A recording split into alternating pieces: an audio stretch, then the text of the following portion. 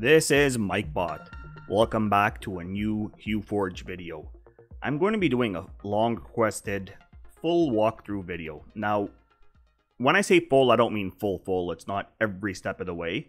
It's just a really quick rundown. If you want to see a full video, which is going to be about 30 minutes, leave your comments below.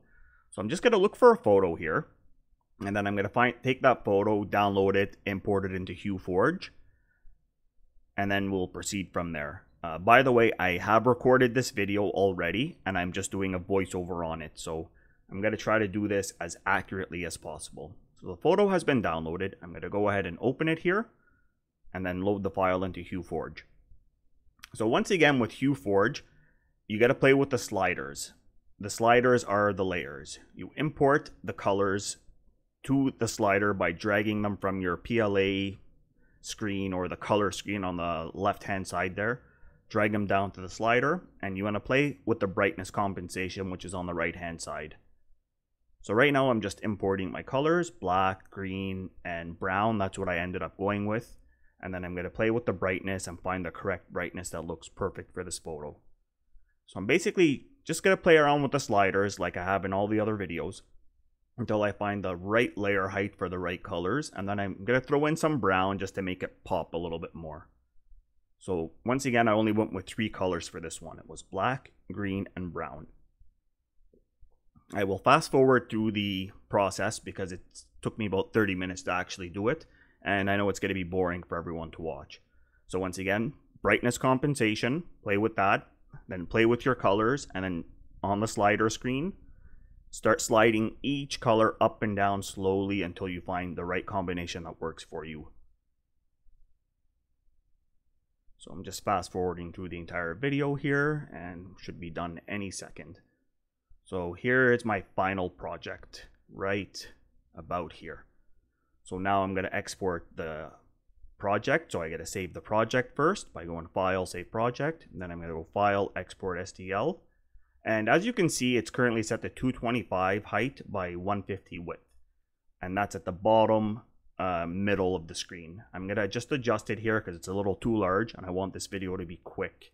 I don't want to wait 4 hours. I want to get this video out to everybody so you have something to do on the weekend with the HueForge software.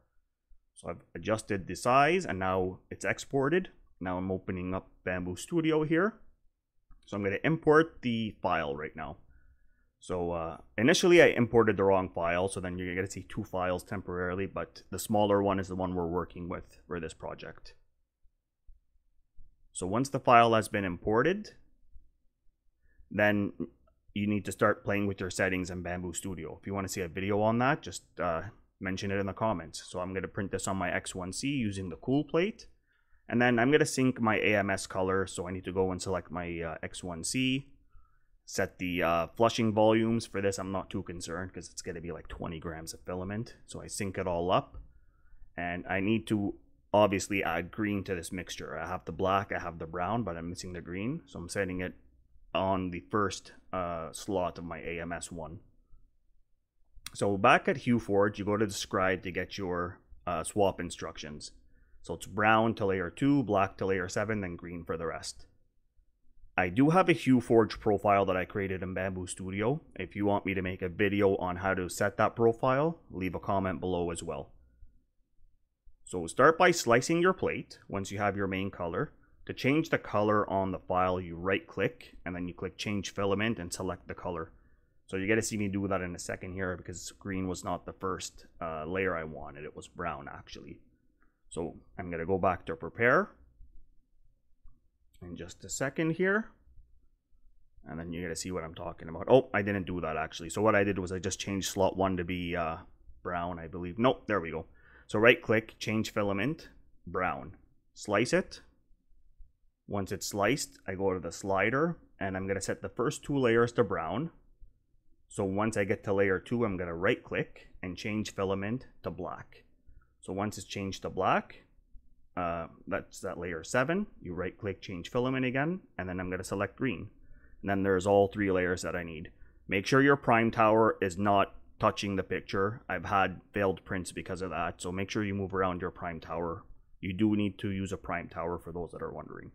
So I'm just going to name the file. It's only going to take an hour and 17 minutes and 15 grams of filament. And then I'm going to send it off to my printers. It's very quick. X1C's networking is amazing, unlike the P1P, which is sluggish and slow. So that's basically it. The file has been created. The file has been sliced. I've set all the right layer changes. If you don't have an AMS unit, you can also do this manually by hand. A little bit more painful, but it is doable. So over to my X1C, there's my file. I'm selecting it, make sure all the right colors are there, and then I'm going to hit print now. So the X1 Carbon has a LiDAR, so it's about a 7 to 10 minute startup process. So it's just going to do its thing here. And now I'm just going to fast forward, and you can see the first layer going down. The Bambu X1C is amazing, my favorite printer by far. P1P is great, but I do like the X1C just a little bit more because everything is perfect with it thanks to that LiDAR system. So there's the first layer going down again. Perfect, clean first layer. Gotta love it. So in just a second here, you're going to see about layer 7. So this is the black going down. Once again, I fast forwarded through all of this to make the video short and sweet for everybody. Look at this thing, it's a beast. Entire friggin' thing shakes. I do have the anti-vibration feet on it as well. So the desk doesn't shake, just the printer, and it has the compensation built in for that. So here's the finished print. Beautiful. Came out exactly as I designed it. I haven't taken it off the plate here. You're going to see that in just a second at the end. But you can see it's perfect. The depth is exactly what I set it to. Refer back to my first video if you want to see more about the depth, or leave a comment for a new video. And here's the finished product. So mind you, it depends on the angle and the light I took, but that's basically it right there. So if you enjoyed this video, make sure you hit that like button, leave a comment below, tell me what you liked, what you didn't like, and what you want to see next. If you have any questions or comments, leave them below as well. Thank you all for watching today. Make sure to hit that subscribe button. MikeBot.